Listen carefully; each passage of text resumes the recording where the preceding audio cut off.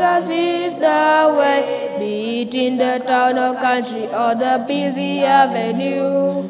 Africa or Asia, the task is up to you, so be a missionary every day. Tell the world that Jesus is the way, the Lord is soon returning, there is no time to lose, so be a missionary, God's own emissary, be a missionary today. Let's pray. Our dear Heavenly Father, we thank you for this day. We thank you for it of life that is now about to do our children's sermon. Lord, please guide us and protect us. Help us to understand what we are going to be telling. Lord, for those who are at home and here in church, Lord, please guide us and protect us. Help us to help them to understand us. In Jesus' name I pray. Amen. Amen. Happy Sabbath, boys and girls.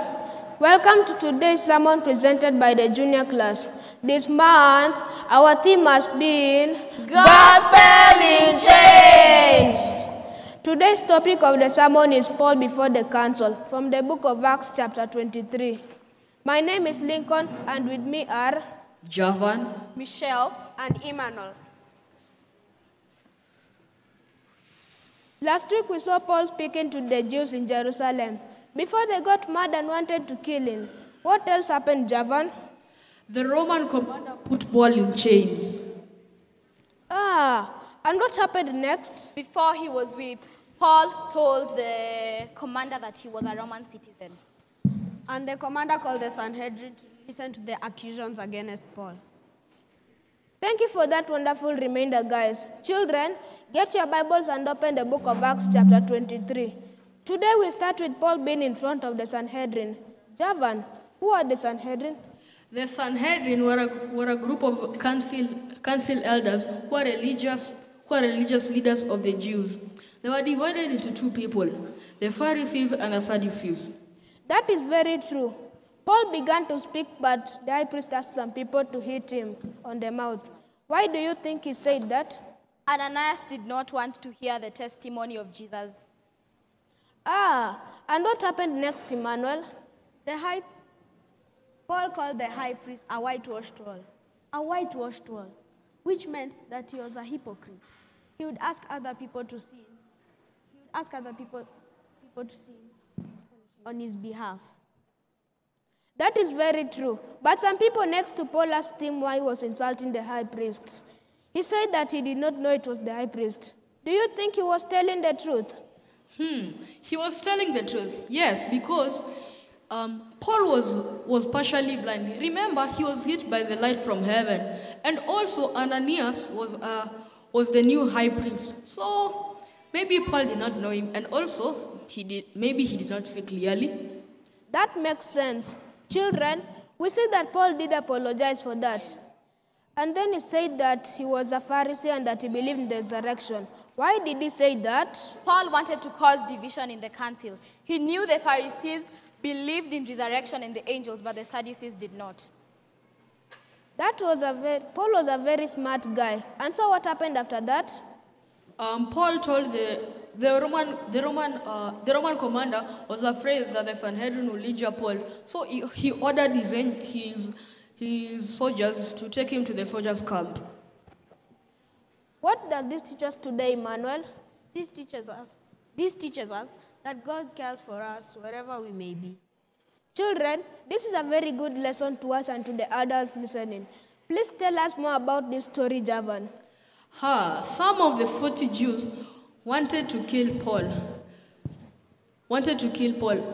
They made an oath that they won't eat or drink anything until they kill Paul. So they told the chief priest and the elders to call Paul back to the Sanhedrin, so they will slay him on the way.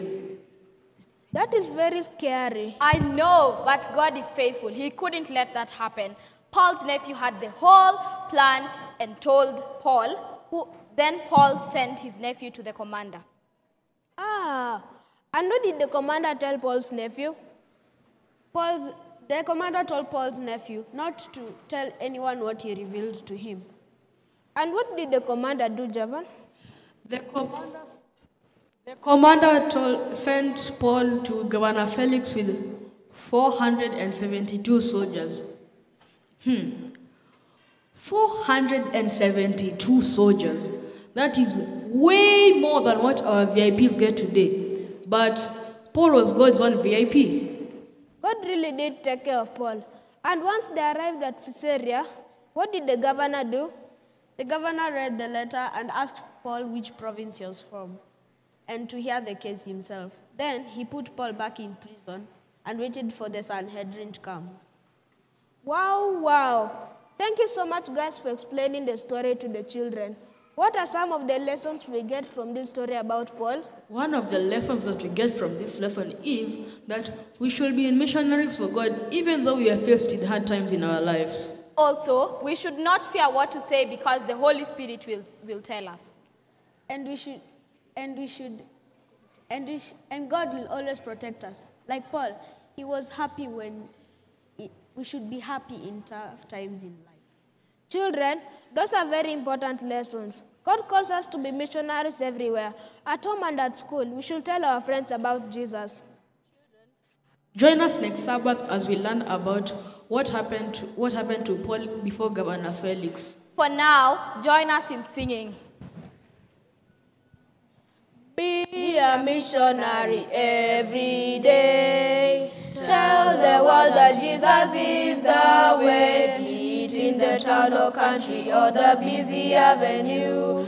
Africa or Asia, the task is up to you. So be a missionary every day. Tell the world that Jesus is the way. The Lord is soon returning. There is no time to lose. So be a missionary, God's own emissary. Be a missionary today. Let's pray. Oh Lord, thank you for this beautiful sermon. Oh Lord, thank you for everything. Oh Lord, bless us as we end the sermon, as we continue with the sermon, as we continue with the main service. Please bless the pastors as they are going to say what they are going to say to the people out there waiting for preachings. In Jesus' name I pray. Amen. Till next time. Bye.